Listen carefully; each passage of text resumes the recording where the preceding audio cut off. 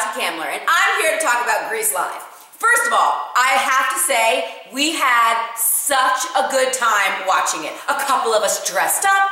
During the commercial breaks, we would sing. But now, there's nowhere to hide, since you pushed my love aside. I'm out of my head, hopelessly devoted to you. Hopelessly devoted to you.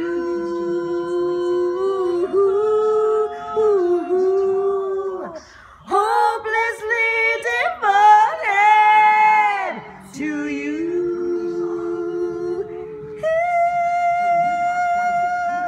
Killed it. When it was on TV, we sang along. It was truly a fantastic night. And let's talk about some parts of Grease Live. First of all, the fashion was on point. There were some things that these people were wearing that legit seemed like the original costumes. Like, it was amazing. Did anybody also pick up that the original Frenchie was in there? Hello? I feel really sorry for Vanessa Hudgens, whose father passed away, but she still went on, total professional.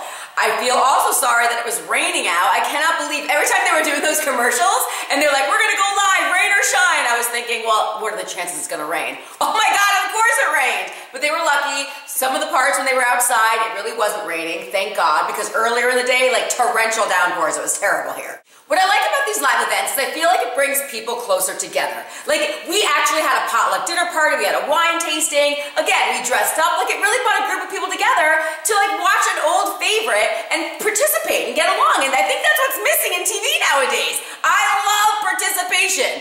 So for all these people out there that are producing these live shows on TV, I love it. Keep it coming. We love the musicals. We love getting together and singing along. So all in all, I would say Grease Live was a 2 thumbs up. We can't wait for the next one. If you thought so too, don't forget to click like below. And for more fun, follow me on Instagram and Twitter at CoutureCandyandCable. And if you would like to talk about anything you saw on TV, tweet me at CoutureCandyandCable, #WhatToWatch.